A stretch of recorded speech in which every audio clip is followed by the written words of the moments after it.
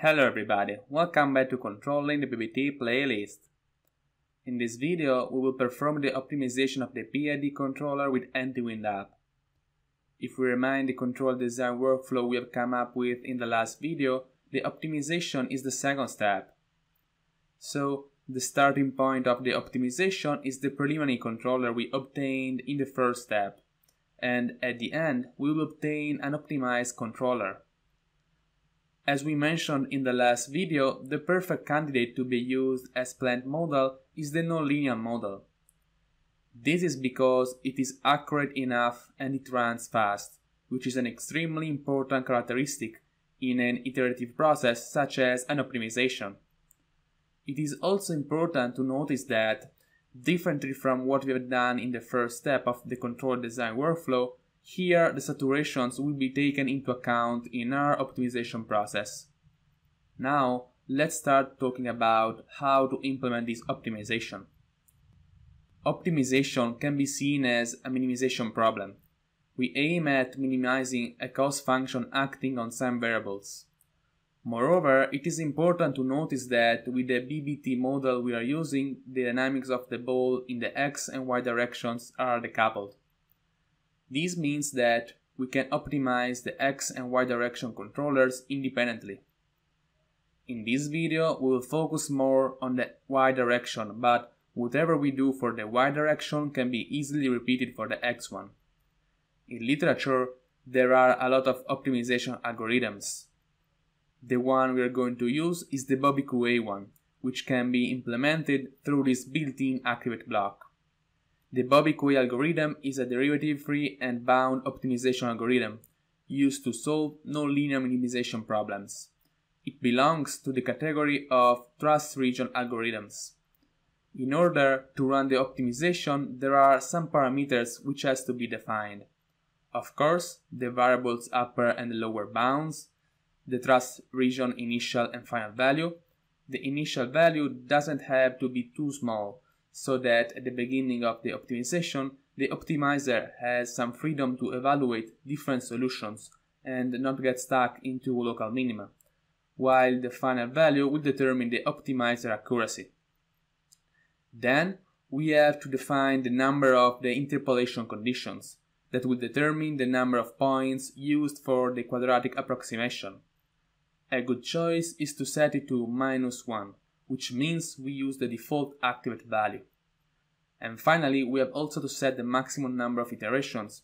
If the optimizer does not converge, we can try to increase this number. Now we can move to the cost function, which is the function that has to be minimized. So let's consider the step response of the BBT. Ideally, we would like that the ball perfectly follows the reference, so that these two curves are overlapped. Of course, we cannot achieve that, but we would like to get as close as possible. And to do that, we have to minimize the difference between the reference position and the actual position of the ball at every time instant. This is a good starting point to define our cost function. Also, we want that both positive errors and negative errors make the cost function increase. A way to achieve it is to square this difference. Then, let's assume that we want to give a different weight to positive and negative errors. For example, we want to penalize more negative errors, which means we want to minimize the overshooting as much as possible. We can do that introducing penalty factors. Accordingly to what we have just said, we use a greater penalty factor for negative errors. Finally, we want our cost function to be a scalar quantity. So we can sum up all what we have computed so far for every time instant. To do that, we just have to compute the integral. And this is the cost function we are going to use. The optimizer will act on some variables in order to minimize the cost function. Let's see which are these variables. The PID controller with AntiWindup is defined by the controller gain, the integral and derivative constants, and the back calculation gain. For this optimization, we set the controller and the back calculation gain to fixed constant values, respectively 10 and 1, while we ask the optimizer to optimally tune the integral and derivative time constant, which therefore are our optimization variables. Now we are ready to perform the optimization in Activate. As mentioned before, I'm going to show you just the optimization on the Y direction. Let's open the Activate model.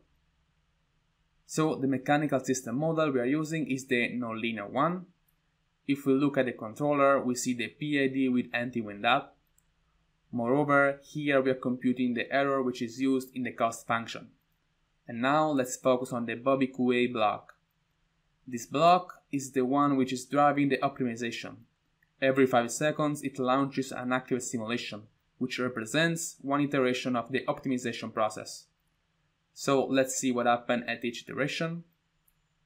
The cost function gets computed. Here we can recognize the formula we have written before. So we square the error, we multiply by penalty factors depending on the error sign, and we integrate it. We also plot it so that we can appreciate if it is decreasing along the optimization. Moreover, at each iteration the optimization variables read from the base are updated accordingly to Bobby QA algorithm and sent back to the base to be used in the next iteration. And the initial value of these variables can be found in the initialization tab. These values are the one we have found in our preliminary controller design. Before running the optimization, let's have a quick look at the parameters we have chosen for our optimizer. We have set our variables bounds, we have set the initial and final value for the trust region. As you can see, the initial value is not that small. And we have used default values for the number of interpolation conditions and the number of iterations. Now we are ready to run the optimization.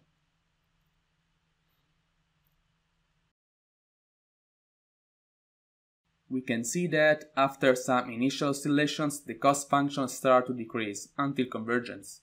And at the same time, we can see that the BBT step response is improving and overshooting disappears. We can see that the optimizer has converged because it stopped before reaching the maximum number of iterations, set to 50. And these ones are the optimized integral and derivative time constants of our controller. Now, before deploying our optimized controller on the real BBT, let's compare it with the preliminary one. To do that, let's leverage the most accurate plant model we have, which is the multi-body one. Here we are leveraging co-simulation. This controller is the preliminary one. Instead, this one is the optimized one. All gains are defined in the initialization tab, and as input we are giving a step reference in the Y direction. Let's run it. Here the co-simulation is setting up, and now the simulation is running. We can see that the plant with the optimized controller is performing way better. It has almost no ripples and no overshooting. We have virtually validated our controller, so we can deploy it on the real hardware. This time, as input we are giving a step both in X and Y direction. In the initialization tab, there are the optimized gains. We have obtained together the optimized gains for the Y direction, and if we repeat the same procedure for the X direction, you should come up with these values. Let's run it.